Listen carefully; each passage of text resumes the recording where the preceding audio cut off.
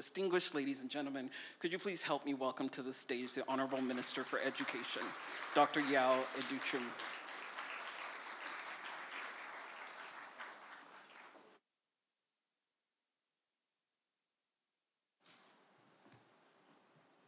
Thank you so much. I thought you were going to talk about all the research papers I've written. That would have made it too long. Founder and president of Ashesi University, Dr. Patrick Ewua, members of the diplomatic corps, our lecturers, our students, Nime, Name, Nananum, ladies and gentlemen, our friends from the media, it's an honor to be here this evening to have the opportunity to address such a wonderful group of people who have come from far and near to support a great adventure by Dr. Patrick Ewua. A great adventure indeed. I'm sure he has forgotten that before he started the university, I met him in Washington, D.C. We had a chat there. He told me about what we were going to do in Ghana. And it has come to pass. At that time, I had also begun the development of a charter school in Los Angeles. So he was coming to Ghana, and I was helping build the American education system. And I did mine. I started the first charter school with 100 students, and before I knew, we have so many students, about 100 employees, while he was still in Ghana doing the unthinkable, developing a private university.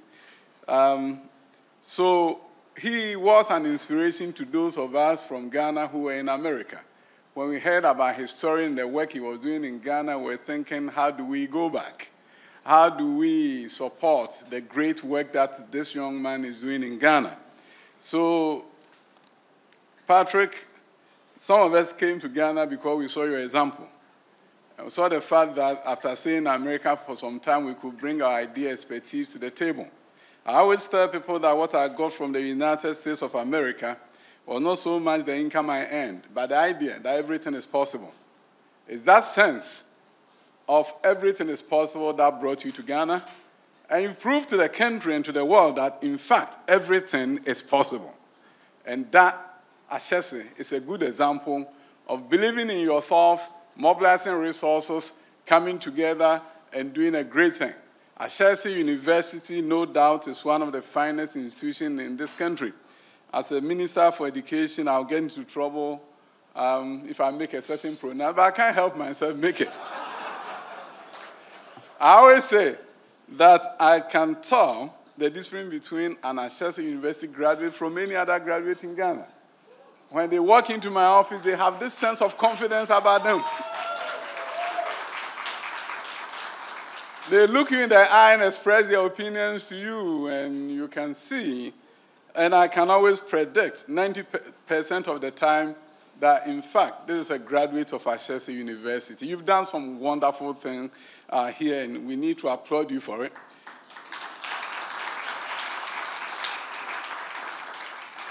Tertiary education is very important for our nation.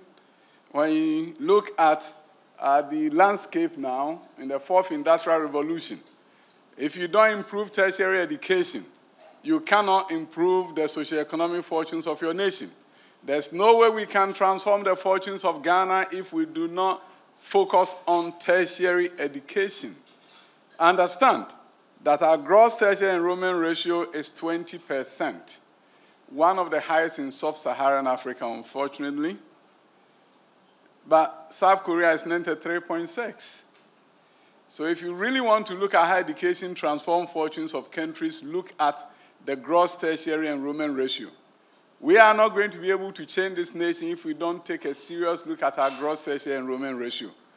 But it's not just good enough to provide access and say that a vast majority of our graduates are at the universities. You have to begin to look at what they are doing there. How are they being taught? What is your general education requirement? Are you teaching them to be critical thinkers? Or you are just teaching them to memorize some notes of the professor? And if that is what you are doing, the latter is what you are doing, then you know that your nation is not going to transform itself, even if you have a 90% gross tertiary enrollment ratio. So when we look at what Ashesi is doing, It's a good example for us as a nation and how we should strive to get a number of our tertiary institutions to go the Ashesi way. An institution that is able to provide opportunities for their students to acquire the requisite skills through internships so that they can secure jobs in this country. It's something that we need to commend you for. You have done so much for this nation, and your example is the example of what I've just referred to as everything is possible. We know you have so many great initiatives. You'll be able to do so much with the resources that have been entrusted to your care, bringing MasterCard on board so that they can provide scholarships. The fact that 50% of your students have scholarships. The fact that 50% of your students are women. That in itself is a great accomplishment. Let us truly clap for them. It's something so commendable. And of course, they are doing my pet peeve, STEM, science, technology, engineering, and mathematics, something that I believe we need to really do a better job at as a nation. We only have about 37% of our students, various universities, enroll in STEM-related fields. It has to change. If you go to School of Engineering at Kwame Nkrumah University of Science and Technology, only 12.5% of the students are women. It has to change.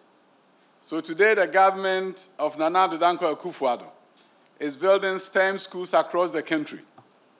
And we're also building girls' STEM high schools across the country. First one has been opened in my constituency. The next one is being built in Accra, Pong, Katamanso, with awarded contracts for funded by Kuwait Fund. Another one is being built in Kumasi for girls, but there are other 10 STEM high schools that 5 of them have been opened this year. Another 5 is going to be opened next year. Our goal is to make sure that we have students in the STEM-related fields in their numbers, create a pipeline from kindergarten all the way to high school. So when you see the Accra STEM Academy under construction in East Legon, the vision is clear. We need to increase the number of students in STEM, but we don't want to wait till they get to the universities, especially in a country where if you go to high school and you do not do science, you cannot redeem yourself to say that one day you want to become an engineer. And that is something that we want to change. And I know that I tell the story of Kojo Mensah, a young man who had a dream, and the dream he was speaking with God, and God was telling Kojo Mensah that you're going to be the best engineer the world has ever known. And then he said, God, it's not possible. And God said, I created you. Why is that not possible? He said, God, you know what? I'm growing up in Ghana. And I'm in high school. And at the high school, my career pathway is visual arts. And nobody will ever allow me to become an engineer. But I always end by saying that what Kojo didn't know was that he was going to travel to the United States of America, and God knew that. And in America, a visual arts student in high school can become an engineer. Why can't that happen in Ghana? So I knew that if I was just to issue an edit and say, every school should accept visual arts students to go and do engineering, they would tell me, you can't bring America to Ghana. So what I had to do was to introduce a grant program and ask the university to submit proposals if they wanted to allow students with the general arts, visual arts, business to pursue engineering. Do 1 year pre-engineering, and from there, move on to do engineering. I got proposals from almost all the universities. And 2 universities began. Now we have close to about 300 students pursuing pre-engineering, and they never did science in high school. I just want you to know that I don't believe in the fact that we can't bring about transformation in Ghana. Transformation can happen, but we need to find a way. Offer private universities the flexibility to do what is impossible in the public education space.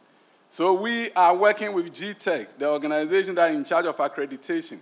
And now the law is that you don't have to wait as long as my brother Patrick waited to get his charter. No, you don't have to. You don't have to. So we've raised the bar as to how you can be accredited, and you don't even have to be affiliated. But the bar is raised in such a way that you need to have the resources to start, and when you start, you don't wait for that long to become chartered. We believe we need to provide an enabling environment, an ecosystem for tertiary institutions to transform our fortunes as a nation. We need to ensure that there's a ranking system that enables parents to know how well their universities are doing. Universities should not just live off their names and prestige as premier institutions. Being a premier institution means you have to provide great outcomes so that parents will be able to know that if my child goes to Kwame Nkrumah University of Science and Technology and does engineering there, he will secure a job. I don't buy the argument that some universities are making that they are not there to create jobs. Are we serious? Developing country, you are not there as a university to create jobs. What are you there for? So we're going to have to really begin to create that ecosystem to enable universities to perform their role with government funding, and you have to justify that the funding is being used well. So Ashesi University, on this occasion, you brought me at a time when I'm flying out of the country, so I had to be short. I had to, I'm a teacher and a politician. In both professions, if you don't speak, you are in trouble. Some politicians have lost their jobs because their constituents said they didn't see them talking on TV. So sometimes if I'm not careful, I'll talk for too long and overstay my welcome. I don't want to do that. I just want to encourage Ashesi to lead the way.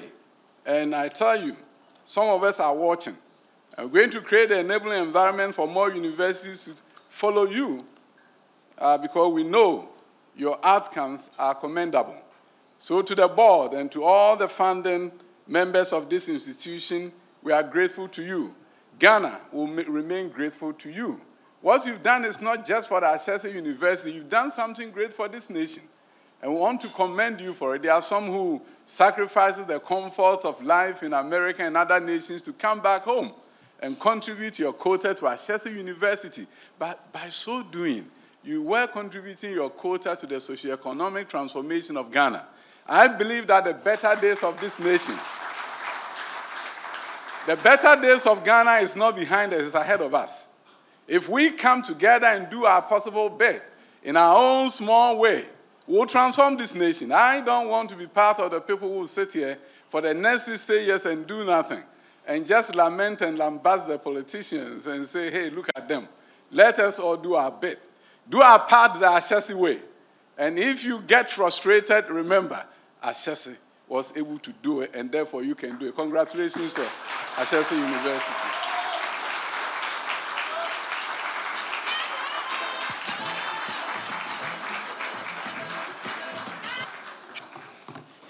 Thank you very much, Honorable Minister for Education, Dr. Yaw Adutwum. We really appreciate your presence here tonight and for the long-standing partnership that Ashesi has enjoyed with previous ministers as well as the government of Ghana.